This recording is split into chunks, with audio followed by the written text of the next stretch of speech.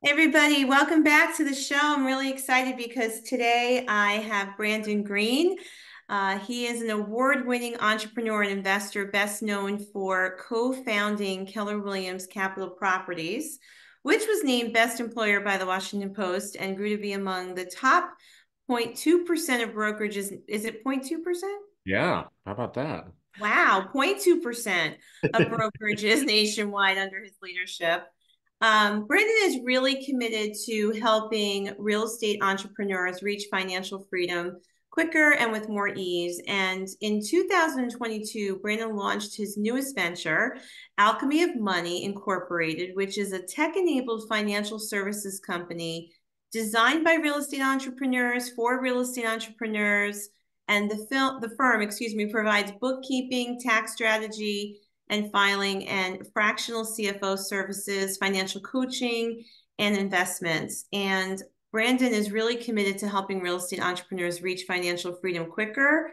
And as I said, with more ease. And I'm excited to have him as a guest today because I think this is the first time on Monday Morning Mojo we're actually going to talk about money and Aha. talk about finances and your relationship with money. And while it may not be the only audience we have, a core group of the people that listen to Monday Morning Mojo are in the real estate industry. But I do believe anything we talk about today is going to help whoever listens. So, 100%. Yes. right? So, Brandon, welcome to the show. Thank you for being here. I'm very excited to have this conversation because I don't know if people are really examining their relationship with money enough. Mhm. Yes, yes. Well, I'm thrilled to be here, and you're right. We have this interesting concept of money in our mind, which is emotionally based. It's rooted in our family and our history. And many of us who find ourselves into entrepreneurism of some kind, business ownership, real estate, or otherwise, are the people that are generally trying to plow new roads in Mm. money. So we're simultaneously trying to grow our capacity financially with a lot of old habits or baggage or maybe just not having the skill set, like the hard skills that you need to do it. So I'm thrilled to have this conversation today. Yes, I am too. I know money is called currency, I think, because of the energy that it brings. Right. And you touched on something that is really important that we bring a lot of stuff into the conversation, right? There's old habits, programming, beliefs, just, best practices that may or may not be the best, but it's what we know. And then there's that emotional piece that you just talked about. There's fear. So how do you help someone who might be coming in with all of this, right? This mixed bag, Yes. who is feeling intimidated, even because maybe this is acknowledging that there are things that they don't know and things that they're not doing when it comes to understanding how money comes in and out of their business. Right, right. I think a couple things are helpful here. One is just the realization that you're not alone, that we really all go through this journey in some way. Even people who come from a lot of money, they have a whole other set of issues, Yeah. right? So everybody has them essentially. And therapy is a great thing as an aside. Though I think tactically, what can happen is the degree to which you increase your hard skills around money management, that can really help balance some of the other components that might be holding you back. So, for example, if mindset is a challenge for you for money, the one of the best books I think out there is The Psychology of Money by Morgan Housnell, I believe is how you pronounce his last name. It's excellent. And you could read about mindset, you could work on mindset, you could have mantras on your mirror all day long, but until you learn how to manage, read, and understand a profit and loss statement, Yeah. it's not going to matter. So I always say, look, it's a lifelong journey to work on your mindset around money and your emotions and how you feel about it. And that's going to ebb and flow based on other stressors in your life.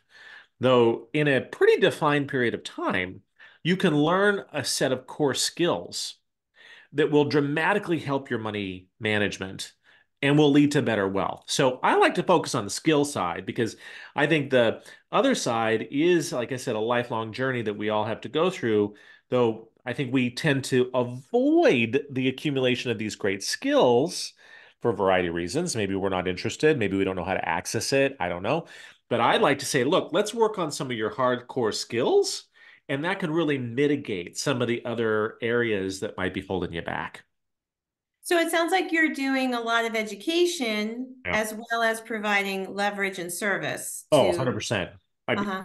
everything we do all day long is education. I mean, people need the services we provide. I mean, thankfully, it's why we're in business. And right, though we really believe that you can't just delegate out everything financially. You can delegate work, but you cannot delegate out understanding, or you will ultimately hit a ceiling financially. And chances are the ceiling you have today is your ceiling of understanding of what's going on. And so we really try to simultaneously help people understand more about their finances to the degree to which they want to play, right? I mean, not everybody really wants to, Right. right? And you have to be ready, but that's a big component we believe to growth.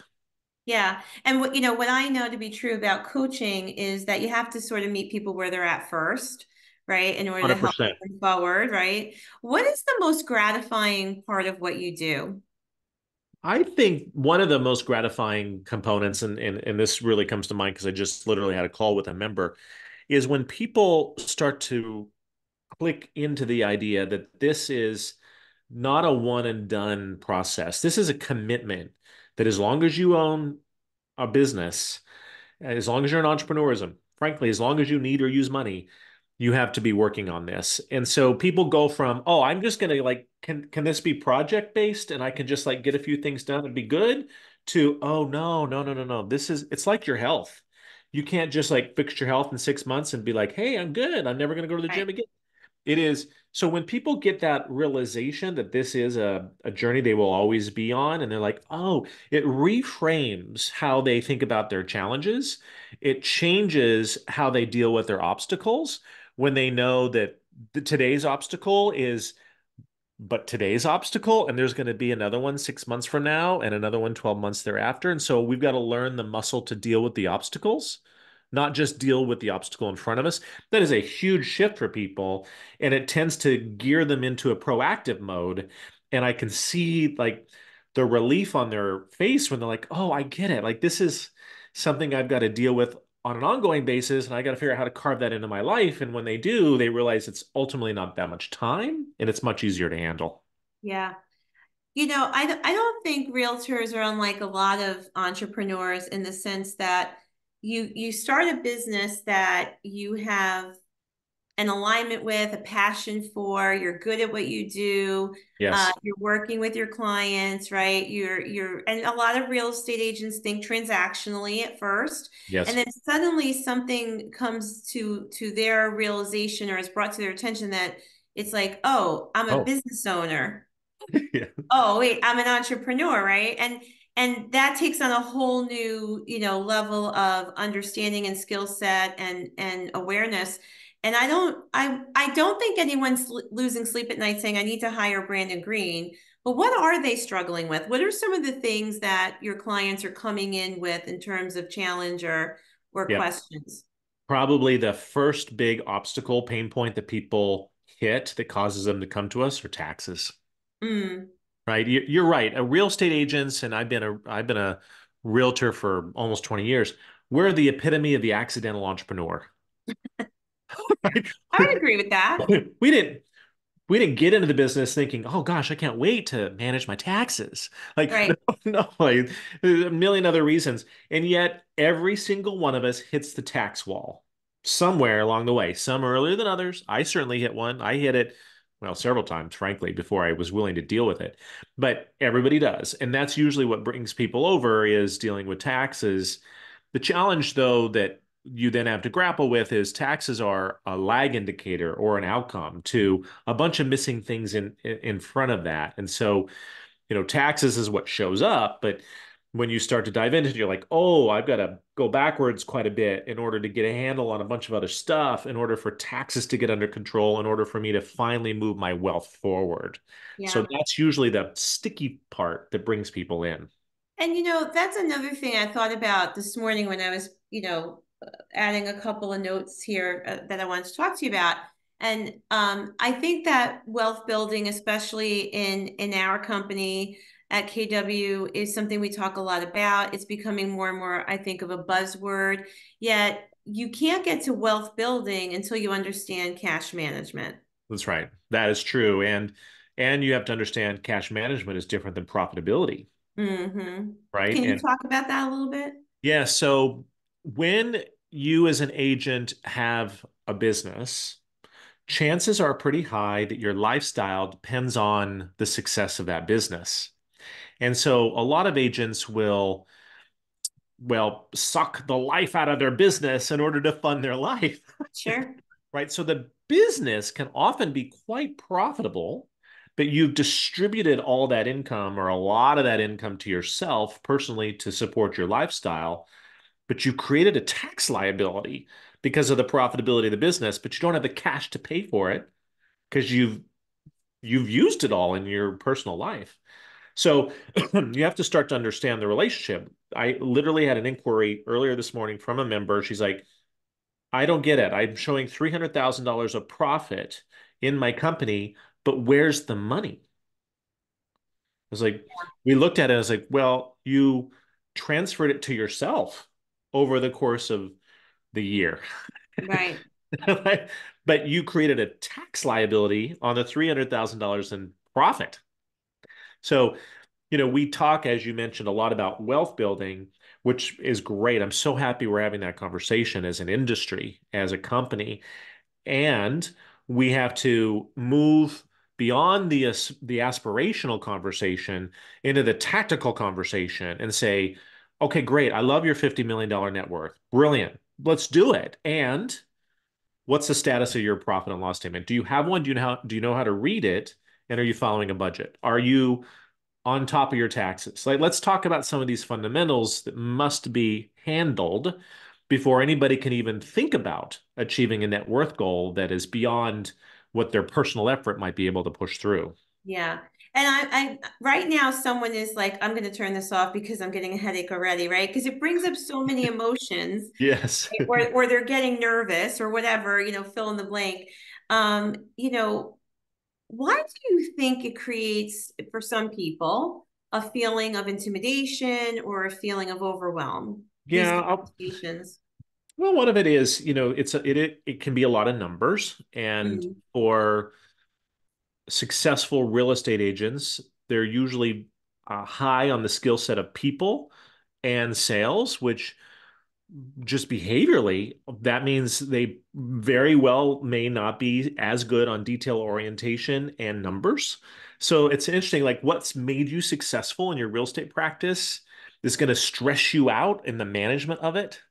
And yeah. so just that's one big thing is it just sort of behavioral profiling, right? The people that are entrepreneurs and successful are running a million miles an hour and they're messy and don't respond to emails and because they're out and about, right? But all those skills that work there fail over here. And it's a difficult realization to acknowledge that. It takes a lot of humility. Yeah. Then the next is what am I going to do about that?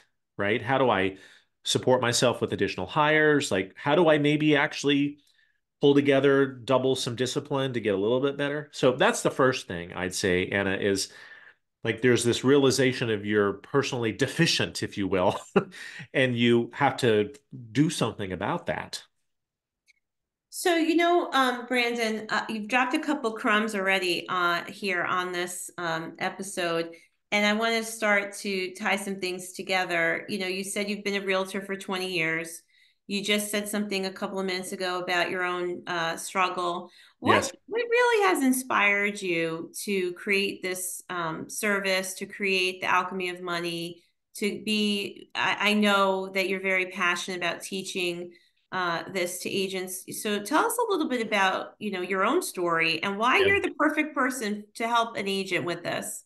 Well, my story is I got into the business and in 2001 and sold like 12 million the first year in real estate, 20 million the second, and 30 million the third. And by year three, I'm like rocking it, right? And And then I'm driving to a showing and I had this little like inkling of a thought. I was like, wait a minute, I think I need to file taxes.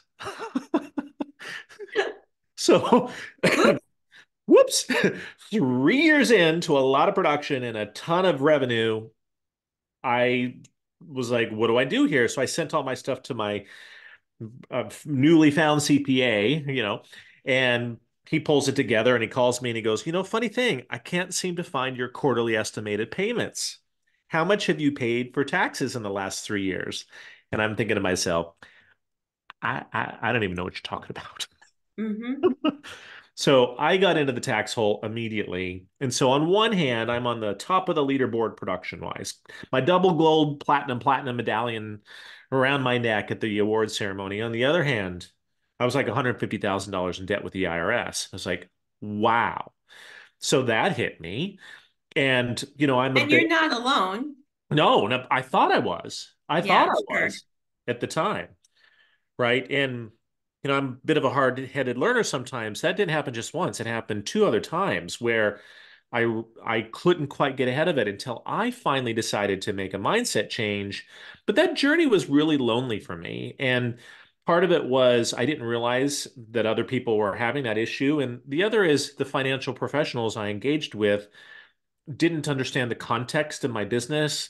Real estate is quite unique in a lot of ways. And I talk about, teams and brokerages, and they're like, I don't understand the difference, or, so that I couldn't find good financial professionals that I felt could triangulate tax, legal, bookkeeping, and financial planning. And so I eventually figured it out and assembled a team, but I thought, sure, it would have been nice. So eventually, after selling my interest in sales and brokerage and taking a couple of years off, I thought, let me go back to that moment in time where I really felt like I was alone in the journey, and let me create a company that's exclusively dedicated to this, because I now know I was not alone, and I know anybody who's listening is not alone. And so I thought, well, let me create something that works on that and triangulates all these different services into one approach that specializes in real estate. And indeed, that's been a real big help for a lot of people. So I'm passionate about it because my own personal obstacles and learning along the way the hard way and helping other people shorten their learning curve a little bit and giving them the resource that I wish I had had as I was growing my business. Yeah. For sure. And I think when we come from that own personal experience, there's a deeper level of alignment and connection to the work. And we're just able to talk about it. And that's one thing I appreciate you is that you're always very real and you're able to, just share things that are true about your story that I think helps other people then open up about what's going on in their finances or in their business, which, as you've said, is not easy. It's not easy. And it's the elephant in the room in our industry that a lot of people look successful financially. They may very well be successful from a top line revenue standpoint, but they're dramatically struggling from cash flow, profitability, and taxes. Mhm. And we've got to talk more about that openly so we can help each other get better at it. Yeah. So, you now this is another business that you've grown. What has been a challenge for you in launching Alchemy of Money? Has it been smooth sailing and an overnight success, or were there some challenges along the way? Well, I mean, we launched it right into a real estate market that hasn't, been the most energetic, Mm, to say. And so we've seen a lot of these challenges up front and close with our members. And that's been hard emotionally, just having difficult financial conversations constantly every day with people, which is kind of a moment in time in our industry. So that's certainly been hard. And I think probably tactically, one of the most interesting challenges about this business is hiring really good financial professionals who are great communicators. So, mm, it's not a secret that your typical bookkeeper CPA profile isn't the most great communicator, outgoing, ready to, take on and yet our members, our real estate agents are. And so bridging that gap of like realtor speak and yeah, helping the financial folks understand realtors and realtors understand, like, that is a big challenge. I mean, I'm in the process of it now, of adding another CPA to our team.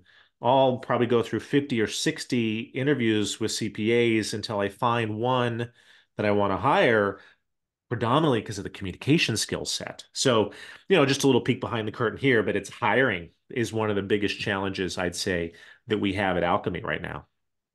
Yeah, and I don't think that's any different than a lot of us in any of our businesses or Yeah, industries indeed. right now. Yeah. Which is probably a topic for a whole other podcast. Yeah, right. Woohoo, the people.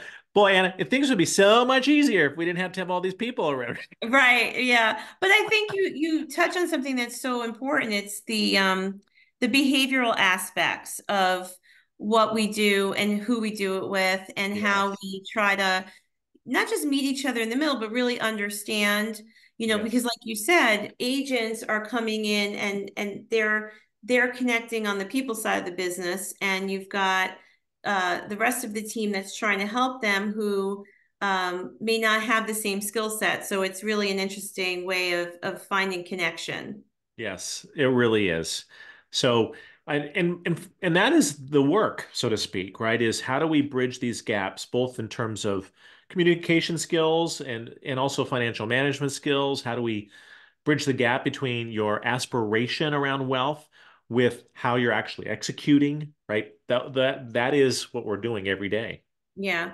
And in your when you shared in your own story, from the outside looking in, you were a very successful top producer. And you had the sales volume and maybe even other things that were tangible, to see from that would say you were successful. And sometimes that's what we talk about or have to look at is what is the cost of success? Sure. Yeah. Honestly, I still ask myself that question, right? I Do mean, you? we're I'm grinding harder than I ever have before now. I mean, Hmm. and this is, my next chapter, my next run, or whatever you want to call it. And, the first thing that showed up actually were some health consequences, right? And so I had to like dial it back a little bit to recalibrate, how much Yeah. I could put in and I've had this conversation and with my family. It's like, okay, I'm back in startup mode again. Will I want to do this again or not? Right. So I think it's a constant conversation entrepreneurs are having, and I think it's healthy. I think we Mhm. need that counterbalance and perspective as driven, motivated people always tend to take on more than they can handle. Yes. Well, and there is a balance because sometimes we have to be honest and say that the stress is what helps us, develop certain characteristics, help us develop our grit, makes us more resilient, strategic, right? Sometimes you need a little of Yeah. that friction to be able to get to the next level. And though too much stress in too many areas of our lives or not putting attention to where we need to Yes. put that attention can just create burnout and can Yes. create some like you said health issues. So I don't know if you ever get into those conversations with your clients or if it's strictly around their financial health and wellness, or does it go into other parts of well-being? Well, I mean, it's all directly related. If you're really burned out, it's hard to have a presence of mind to deal with your finances, 'cause you're Hmm. just burned out. I mean, one of the big reasons why I got out of sales and really brokerage generally is I was burned out by 2019. I had spent almost at that point 20 years building sales and market centers and I was 100% burned out. So much so I forgot what I even liked about the business. I was like, I'm out, I'm done, you know? And people are like, what are you going to do next? I'm like, nothing. you know? And Did you really feel that way? Was it that extreme? I was really burned out. And Mm.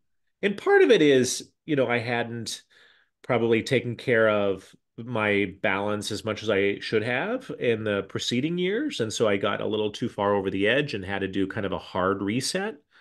So I had planned on taking a year off, and then COVID hit.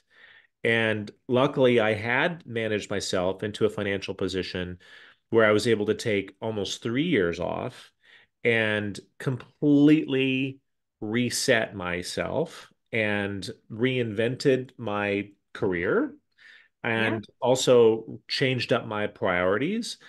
Looking back on that now, I'm grateful I was able to do that. I think that was a fantastic time in my life. And now I'm thinking, how do I manage things a bit better this next time around so I don't feel like I get too far over the edge and so burned out? Yeah. And so that's on my mind now, right? Is okay, how do I lengthen the runway, so to speak, versus just run as hard and as fast as I can for X number of years and then, fall off the edge. So I am a kind of a all in or nothing kind of guy. Like I don't modulate very well. And so that's both my blessing and my curse, right? Yeah. Mm-hmm. So, I do think about this and talk about this a lot with my coaches and my family, certainly. Oh, so I was going to ask you if you work with a coach. I have worked with a coach of some sort since, let's see, when was my first coach? Probably after 3 or 4 years in production, I got my first coach. Mm-hmm. John Prescott was my first coach. I've For worked those with that are John too. You have those that are Yes. with Keller Williams, you'll probably recognize the name John Prescott. He was my very first coach, and incredibly grateful for that. But ever since, I really have realized two things. One is I don't have the master perspective. There's a lot of other perspectives out there, and it's really important to have somebody else, you know, Yes. talking to me about that. The other is willpower has a shelf life. And if I'm relying on my Mhm. personal willpower versus some accountability structure around paying somebody else to hold me to my to-do list, then, it doesn't work. I mean, probably the easiest example is just in personal, is in fitness. Like I have to pay a personal trainer Uh-huh. to be at a gym so that I can show up for my own good. But I've sort of said, that's just how I am. I'm super disciplined in certain areas and I'm just completely a mess in others. In the areas that I'm a mess, I just need to hire people to help me. And that is 100% okay. One of my favorite questions to ask entrepreneurs or people I might be coaching is how do you motivate yourself to do something you don't want to do? So besides hiring a coach, how do you motivate yourself to do anything that may not be at the top of the list? Yeah, well, two things. One is definitely hiring somebody to ensure that it gets done with me. That's number one. The Like second alchemy of money if you have issues with your finances and understanding tax law. 100%. If you're Yes. struggling with finances, then you should be part of Alchemy and you should join our monthly call. Uh, the other though is I put the difficult things in the morning because I Oh, know that my willpower is the highest in the morning. It's not just mine. We know that generally people's willpower is the highest in the morning. The most difficult things have to be done in the morning. And for me, morning is like before 11 a.m. If I haven't done the difficult things that I'd rather not do, or maybe it's not that I'd rather not do them. It's maybe they're just difficult, you know, mm-hmm. take a lot of energy or brain power or discipline. Shove them in the morning. That's been the key to my success for a long time is pack the morning with key productivity movers that are prioritization items that are hard. And then Yeah. after 11 o'clock, like I can slide into the fun stuff. And that makes my day a lot better. Brandon, are you more of a strategic thinker or a visionary if you had to choose one or the other? I am definitely a visionary. I've got pretty good execution chops, but my lead skill is definitely visionary. Um, so it's interesting you say that. That's something that's taken me a while to realize about myself.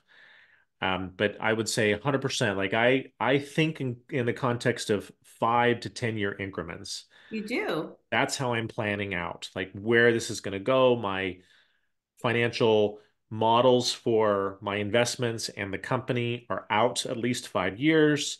So we can see kind of how that's going to be tracking. I think about my goals in 5 year terms.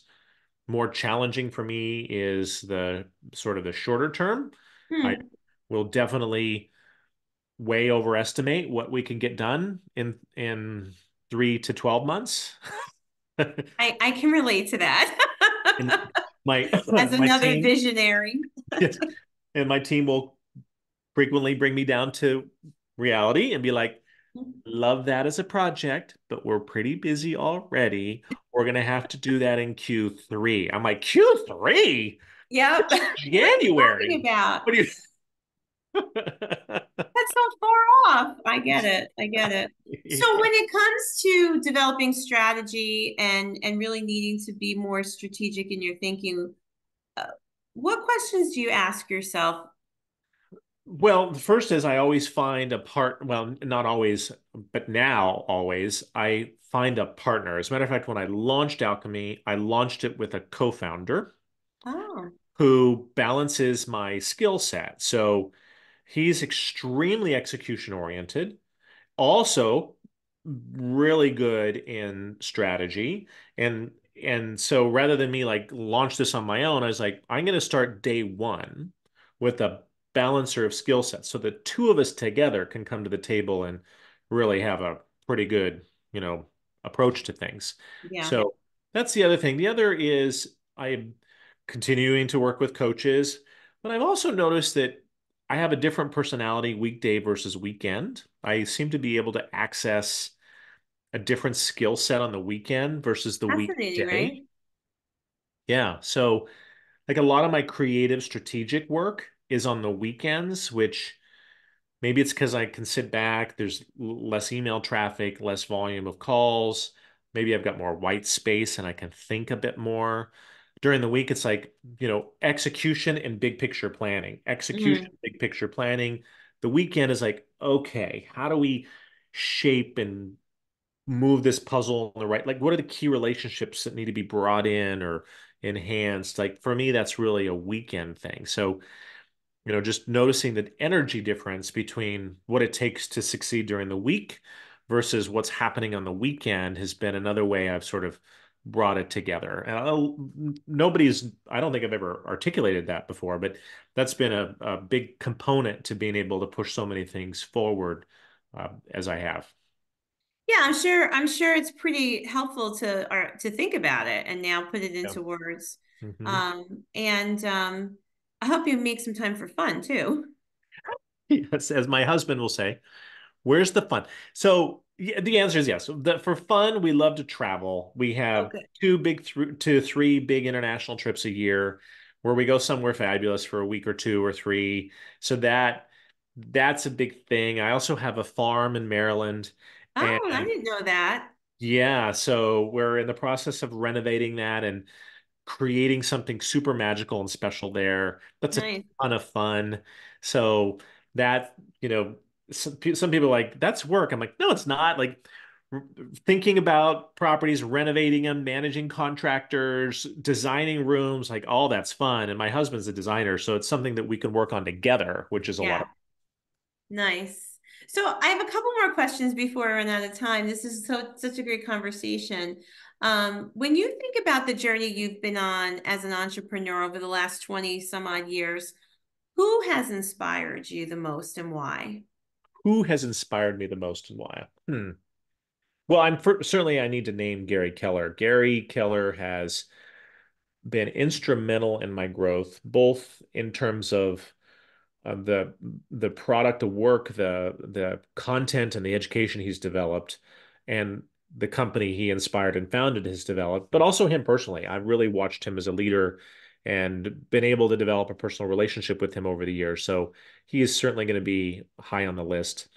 I'd also say my parents. My parents really set me up with a core set of values that I have just really worked well in my life. Just things like, be your word, like whatever you say, make sure it actually happens. If you're unable to commit to what you said you committed to, then make a new commitment. Like, make sure that people always can trust you. That sort of stuff. I'll give my parents a lot of credit for. They have done a great job of guiding me. Luckily, they're still doing that, and That's great. now they're in their mid 70s. So I think that's another one.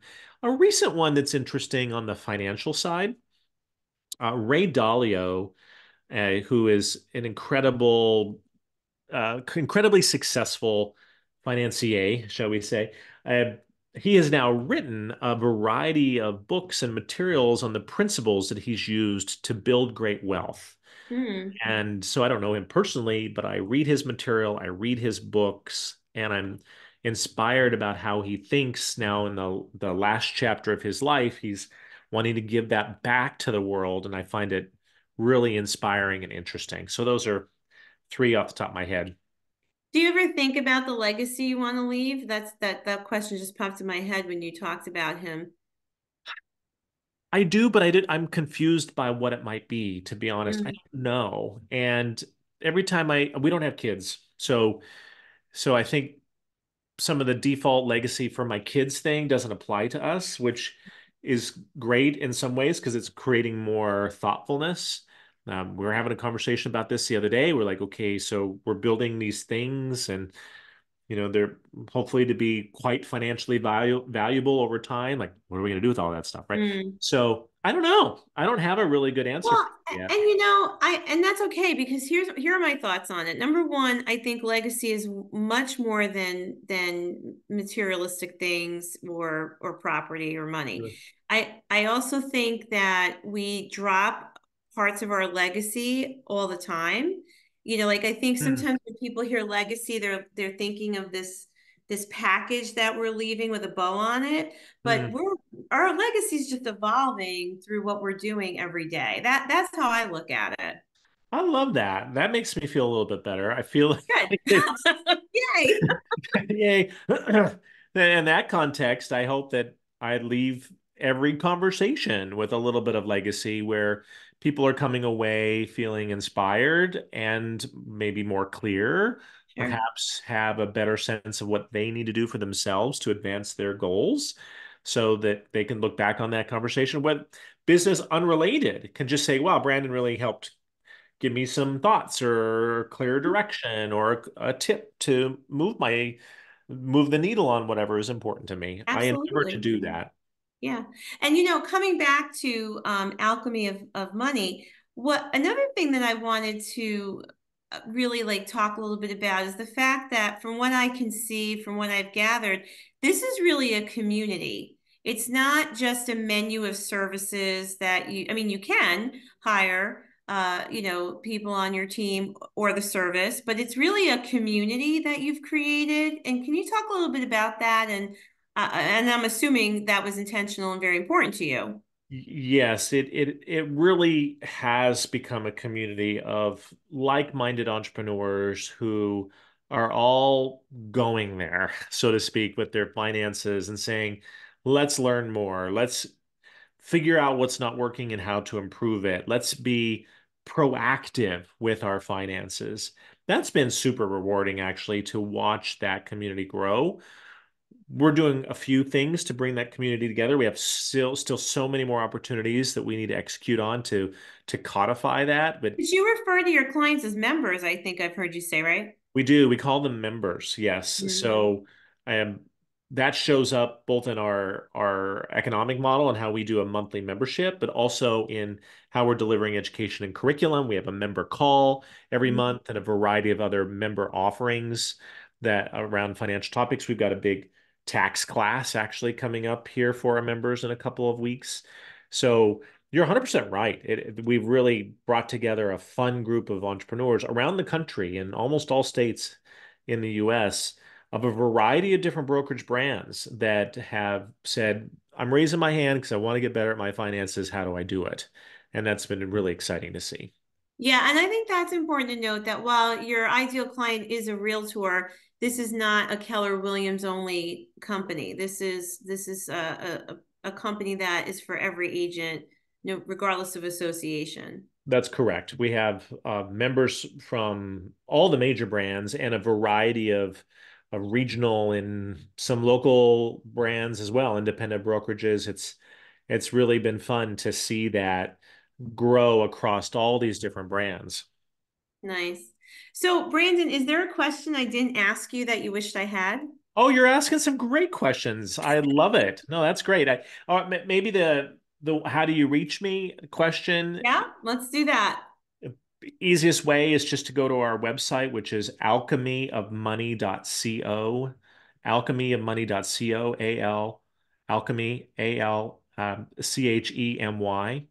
And it's not .com because it was like $20,000 to get alchemyofmoney.com. I was like, that's not a good financial I'm not decision. surprised.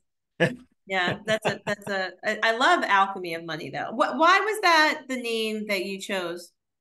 So I chose it because I feel like money at first feels somewhat mystical and magical. But when you learn more about it, you realize it's extremely formulaic. And alchemy as a word is both. If you look it up, right, it's got the magical, mystical, but then it's also a formula or a recipe. Hmm. So I was like, that is how money shows up for people.